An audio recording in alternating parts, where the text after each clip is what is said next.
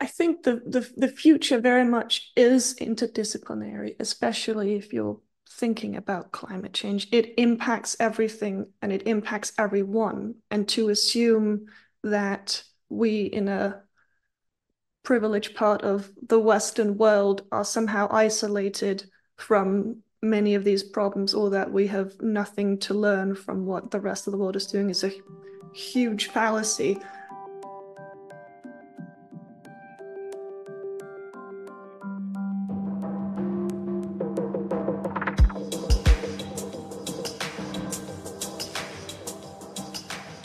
Hello and welcome to Maths on the Move, the podcast from plus.maths.org.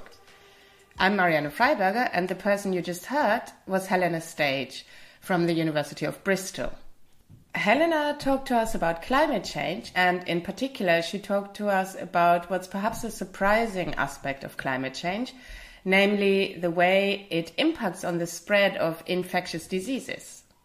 This topic was discussed in January this year at a workshop at the University of Oxford that brought together policymakers, climate scientists, epidemiologists and mathematicians.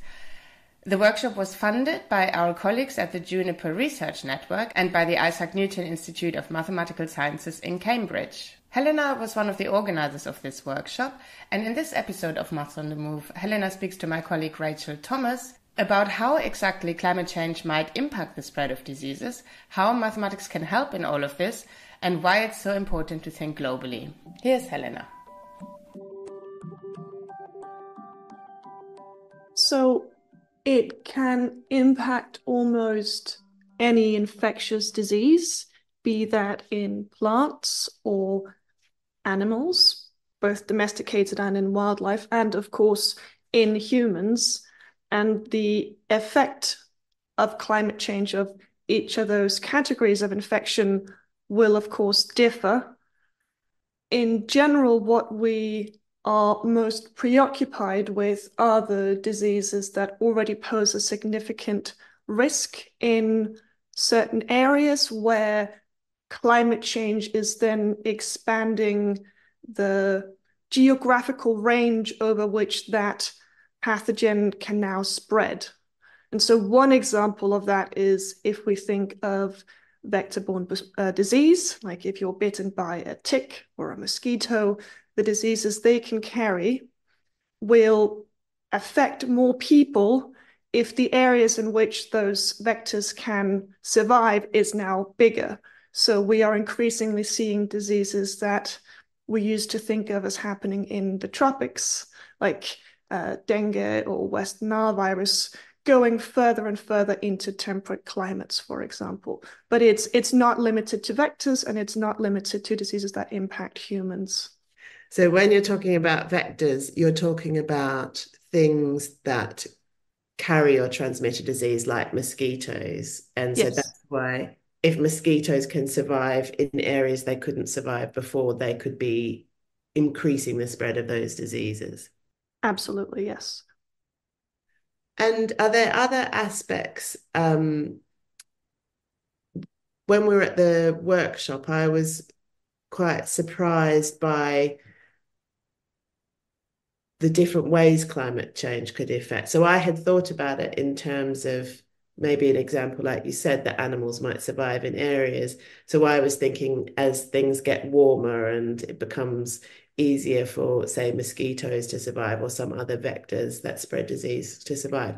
But there were other examples, like if there was drought, then the way people respond to drought also creates problems. Absolutely. It's a multi-layer problem, and the ecological impact, which is what I mentioned before in terms of just the suitability of vectors, is just one of those. There's our behavior, be that just in us not being aware of changing ecology and not responding appropriately, or us importing vectors into areas when we travel. We bring diseases back if we got bitten somewhere else.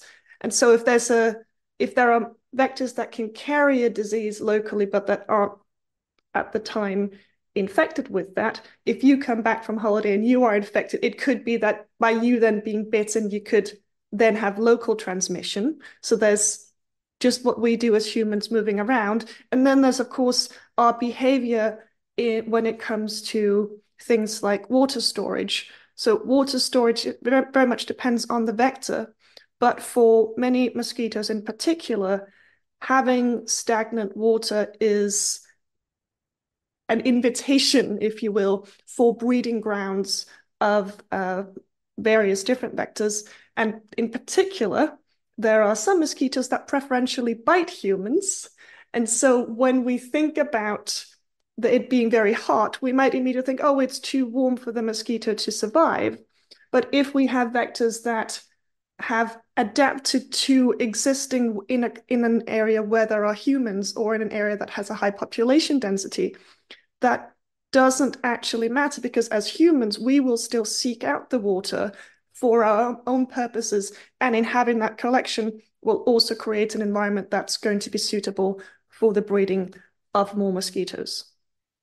So there were these interesting examples of climate change increasing drought, and so people store water uncovered. And that's what you're talking about, that then those water collections are allowing mosquitoes to breed, even though it's probably otherwise not so hospitable to them. Yes, and it's not just someone in a drought necessarily collecting large amounts of water for the purposes of running a household or feeding themselves or cooking, what have you. It is also something as simple as if you have a garden with a pond, or if you have lots of plant pots that you leave out in a rainy season that then collect water. It doesn't need to be intentional water storage. That problem is just exacerbated through drought. I grew up in Australia, and we had exactly that we every summer you'd get this public education campaign that you had to make sure that you didn't have water gathering in pots and ponds, with which, because we had such bad mosquito problems otherwise. So yeah, it is interesting. So it's very much about the climate change and the effect on the environment, but also human behavior and the way humans are moving generally, but also adapting to changes in climate. Absolutely. And how does mathematics help in, we have a bit of a sense of, through epidemiology and disease modeling, how it can help understand the spread of disease, how to understand the spread of diseases, but how can maths help in doing that and also bringing in these climate change ideas? So maths helps at every single part of that layered problem. It helps on the ecological layer in thinking about how many more vectors will you have just by modeling the optimal temperature ranges and the abundance that you might expect to see. For example, if you have a really hot spring, you might expect more mosquitoes to hatch, and that will then inform how many more possible vectors you have that could transmit an infection.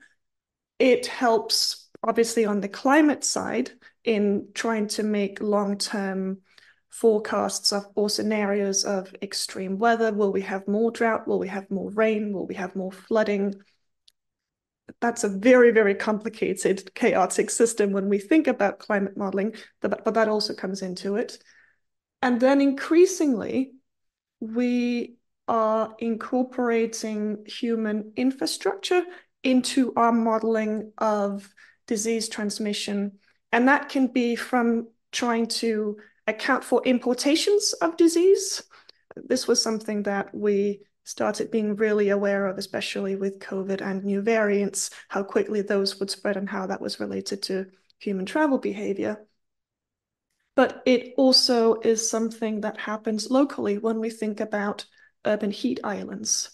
So areas that are very population dense are often covered and built with materials that retain heat for much longer than if you have a grassy green area. And as a result, you might have a city that will be much, much hotter than its surroundings. And so even though the surroundings are maybe too cold still in the winter for a vector to survive, the city itself will remain hot enough. So the fact that we congregate and the places that we congregate in will inherently create these little pockets of suitability, which is something to bear in mind when we think about urban planning and sustainability. And then, of course, there's how we model human information campaigns. So you talk about the public information campaigns that happened growing up with making sure your plant pots were turned over.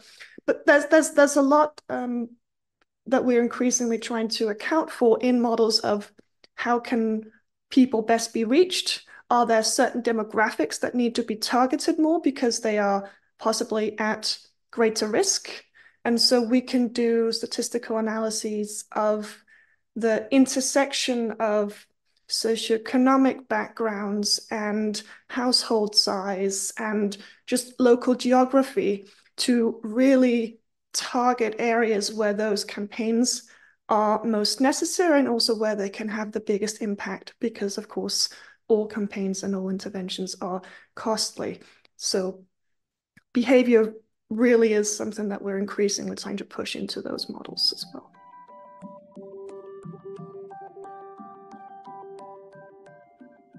It's so interesting. There's so many different aspects to this, and so many, and as you said, maths is involved in all the layers. I mean, how do you bring all of those different layers together and allow the maths to communicate with the other bits of maths? Is that part of the reason why you organized the workshop that you did?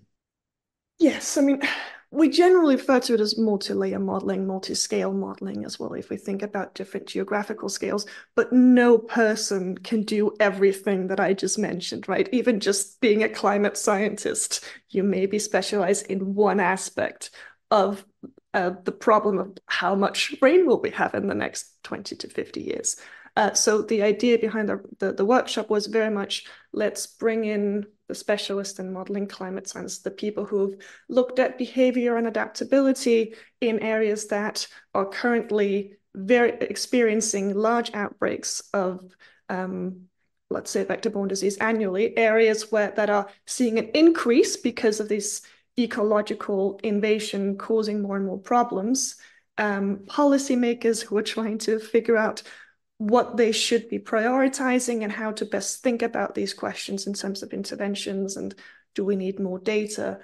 So really bringing everyone together and have a shared language and a shared understanding, because we all very much agree that there is a problem, but the key challenge is determining what the gaps are and how we can best collaborate to meet those challenges that we have coming. And what did you find from your experience of running the workshop and how that all those different groups, policymakers, the different expertise in different areas of modelling, how did you find that came together and sort of what things do you hope might happen next? So we've had discussions about collaborations on a few different projects that could come out of it, which of course is wonderful. That's on a smaller scale with very specific problems. On a broader scale, there are continuing conversations about specifically what we might do in the UK, working with the UKHSA and other policymakers to really think about what the prioritization should be. Who do we need to bring in still to work on these problems? And so you can't have everyone in one meeting, of course. So can we bring in more entomologists for a follow-up meeting? Do we need to involve more health economists? And so it was a really, really great starting point in having all of us agree on what the scientific problem is. And we're now shifting gears into framing that into the best policy and intervention outlook. And for you personally, with your research, I know we were lucky enough to talk with you previously about your work modelling diseases spread by mosquitoes and how that's starting to appear in areas of Europe and things. For you personally, in your research, what were your highlights from the meeting and what are you hoping to take forward from here? Well, I have a few new collaborations, which is always wonderful. The main thing that really stood out was learning more about how human behavior really transcends so many other things in modeling the effect of any climate sensitive infectious disease. So there were a number of talks that looked at disease impact, burden, and outcomes in East Asia, where what they found ultimately was that one of the biggest factors in determining long-term improvement in health, not just in short, but sustainable long-term improvement, was sanitation for one, but secondly, just people being aware, people having that ability to protect themselves, knowing that there is that challenge. And so I'm even more conscious than I previously was of the importance of really incorporating that behavioral component. I thought that was so interesting. Some of the examples from Southeast Asia, that one of the biggest impacts you could have, one of the biggest influences on the spread of disease was like proximity to piped water systems, because then they were not collecting water. I just, as you said, I had no idea of the impact of this human behavior and policy on these things. Yes, it's one of those things that's so obvious once you think about it. But if you're in a framework of primarily looking at it, so my perspective is my background is in ecological invasion and movement and transport and human movement. So to my mind, I was very much in a frame of, well, let's think about this as an invasion problem, how human movement is exacerbating and accelerating this. What are the important timescales in this problem, which is all very true, but it's also a framework that has a temperate climate as a status quo. And so it was really wonderful to have that step back and to compare and contrast the experiences. And we need many, many more experiences, especially from researchers in the global south. But there's also only so many people you can invite to a workshop, right? But really being able to take that step back and seeing what is happening elsewhere where they already have this problem, but it's just getting worse. And really thinking about how much of this applies globally, how much of this applies to a context where it's just a question of management, but on a different scale, and what lessons can be exchanged in both directions. It's so, I mean, one of the reasons it was so interesting was this diverse group of people that you brought together from like policymakers and different areas of research, and tackling different problems in different parts of the world. Is that a key part of the way that you work? Is that an exciting thing to you, this interdisciplinary and interregional kind of work? I think the future very much is interdisciplinary, especially if you're thinking about climate change. It impacts everything and it impacts everyone. And to assume that we in a privileged part of the Western world are somehow isolated from many of these problems, or that we have nothing to learn from what the rest of the world is doing, is a huge fallacy. We need to do more. We need to listen more. We need to provide more support as well. It's the same question that's been also brought up during COVID with vaccine equity, right? If we provide vaccination, if we provide support, we in turn will have fewer issues with variants. And it's the question of what we do with climate sensitive infectious disease is not just what is our problem locally, it's how can we work collaboratively globally, because it is all connected and we will see these problems. The question is just when are they arriving on our doorstep, not if. That was Helena Stage telling my colleague Rachel Thomas about the importance of bringing together different groups of researchers from all over the world to understanding both climate change and the spread of diseases and how one impacts the other.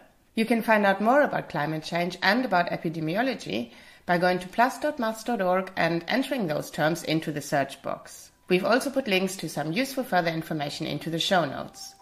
That's it for this episode of Maths on the Move. Thanks for listening and bye-bye.